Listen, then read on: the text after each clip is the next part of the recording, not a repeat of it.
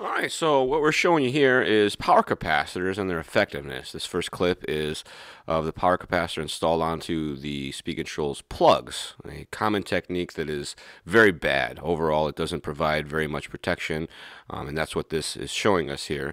The next one is going to be the power capacitor installed remotely, kind of like what an additional accessory power capacitor pack is done, but this is with the power capacitors removed from the speed control, and you see that's slightly better than on the plugs.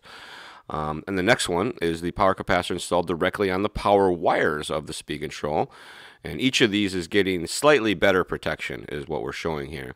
And the final one is the power capacitors installed directly onto the speed control itself, just like they come from the factory, and it will provide the most protection.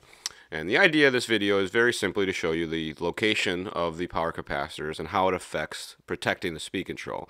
So the further away it gets from the speed control, basically, the less protection it provides. And as you can see on the speed control, it provides the best connection.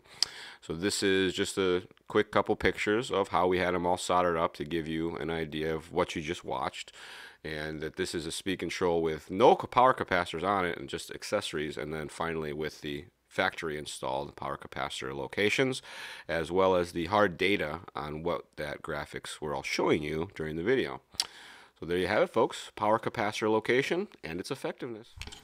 Alright, so what does all of that really mean? Basically, what we were showing you in the video is that the closer your power capacitor is to your speed control, the better job it does of protecting the speed control from all the things that a power capacitor is protecting the speed control from. Ripple current, ripple voltage, all sorts of good stuff. So some of the speed controls, they come with like an accessory power cap with big long wires. So the next best thing would be to use your power cap on some leads and then extend it. And the shorter these leads are, the better they're gonna be. Sometimes you can't put your power cap right next to the speed control or pre-installed like this.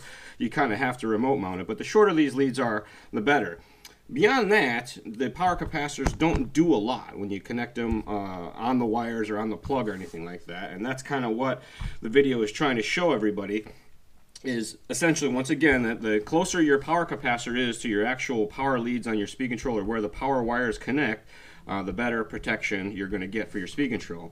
If you're adding a power capacitor pack onto a speed control that has power capacitors already, shortest leads that you can do and then directly to the power leads of the speed control is going to be your next best option.